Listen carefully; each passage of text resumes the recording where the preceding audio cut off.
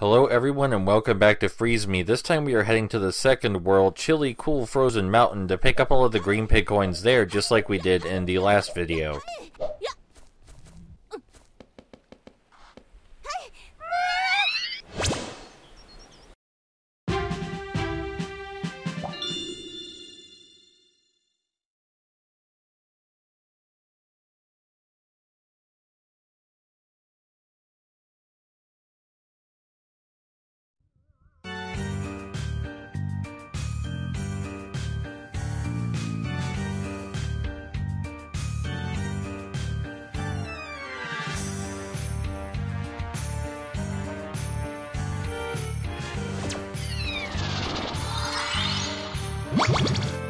Alright, let's get straight down to business. The first green coin is located right over here, which you might recognize from when we visited the world the first time and might have wondered what these red blocks even were. Well, now you know.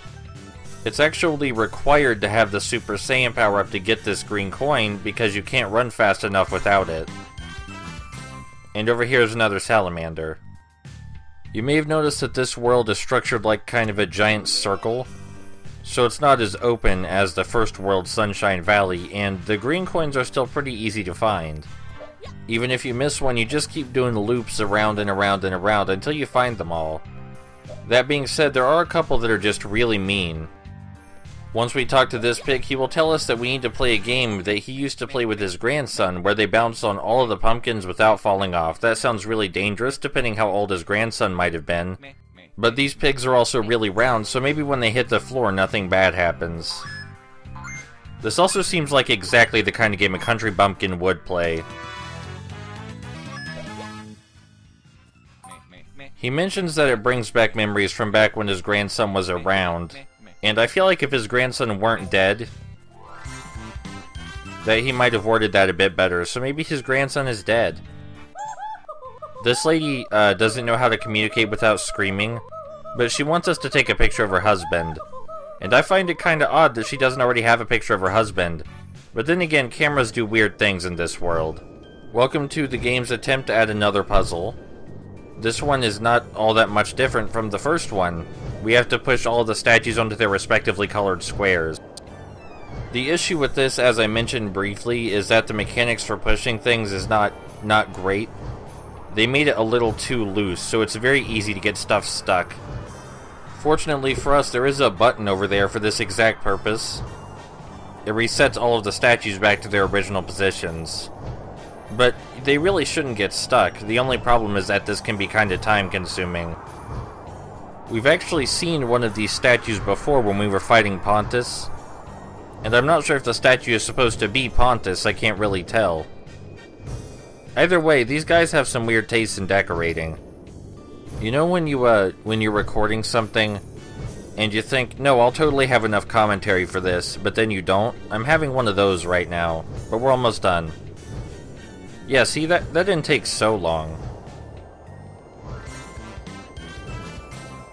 Now it's time to run along the back wall over here until we find the salamander. I know it's somewhere back here. Here he is.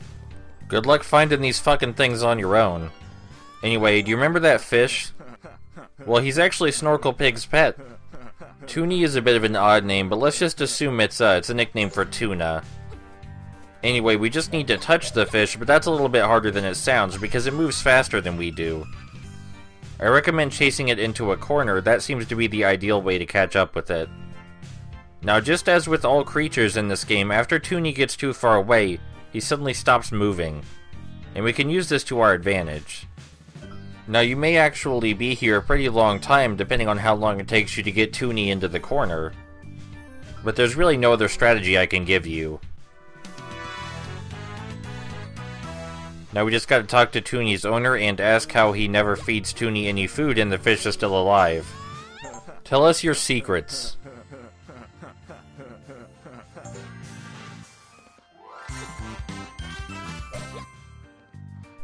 This farmer-rancher guy wants us to find his weird, things? These things. There are 5 of them. One of them is right next to him, so I don't know how he didn't see it. But another one of them is right behind his house, and I question his ability to actually take care of these things. But seriously, what the hell are these things? They have snouts like they're pigs, but they don't move like the other pigs. They just kind of sit still like they're dead all the time. What the fuck are these? We're gonna worry about that later, though. We'll worry about the specifics some other time. For now, there's another green coin that's just sitting right here in this coffin. And we're ordinarily supposed to solve a puzzle to get it, but as you heard, we can just stand on top of the coffin and pick it up. Also, I accidentally started flying.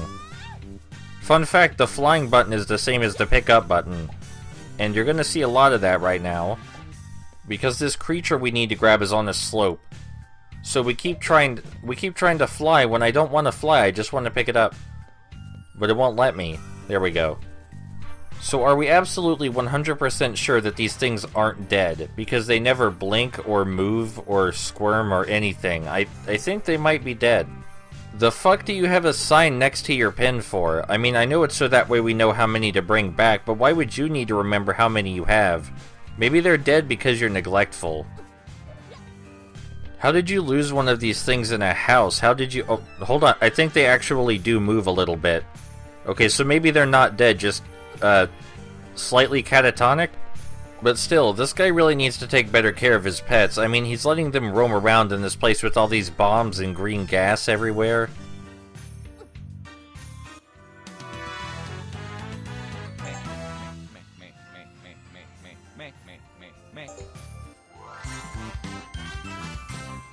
Yeah, just don't expect us to bail you out next time, asshole. Also, here's another green coin.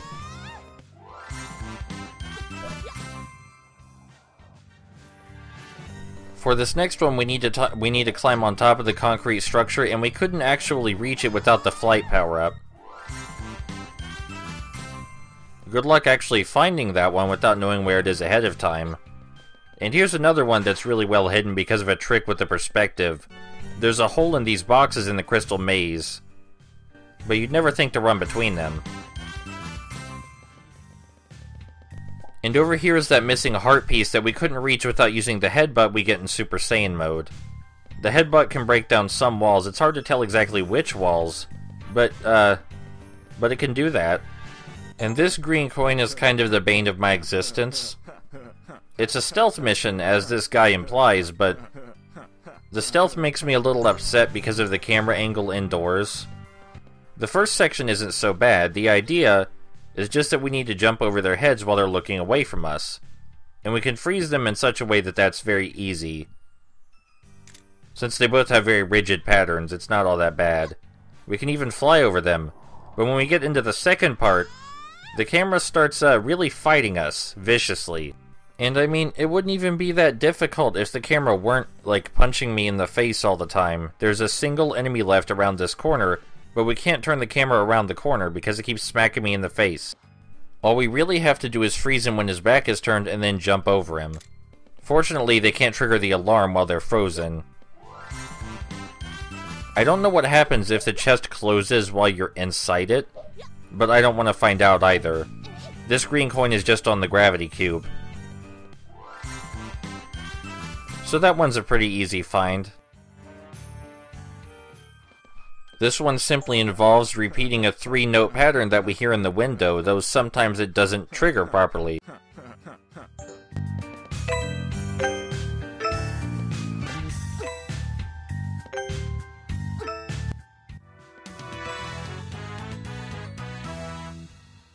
In case you're wondering where we are right now, we're on that gravity strip that's around the main castle. You know, the strip we were supposed to use to get to Pontus, and we're going to have to fly to a different part of the same strip, because the developer had the nerve to hide a green coin on top of the fucking thing. And this next one is actually near the castle gates around the back of the castle. In order to get to it, you have to headbutt this wall. And I mean, I guess this one isn't all that bad, all things considered. I'm not sure why it would need a teleporter, but still.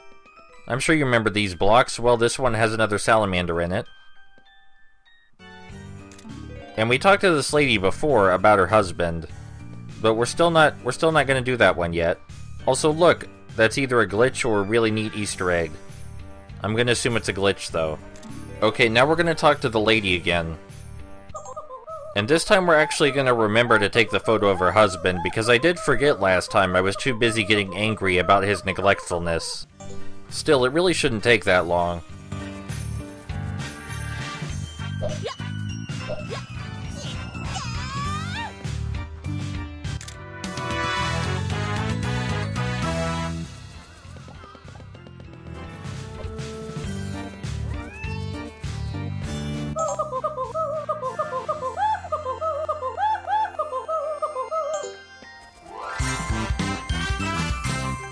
Now with the last green coin finally collected, we're going to jump on the catapult so we can get the last salamander.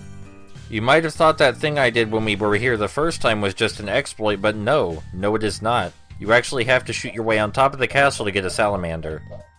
And after we do collect the salamander, we've officially 100%ed the stage, aside from the 150 red coins. So I'm going to do a montage for the rest of the coins just like I did last time. And I will see you guys in the next video where we will 100%, what was it? Giant Bits of Mountains or something? It's the Mario Galaxy world.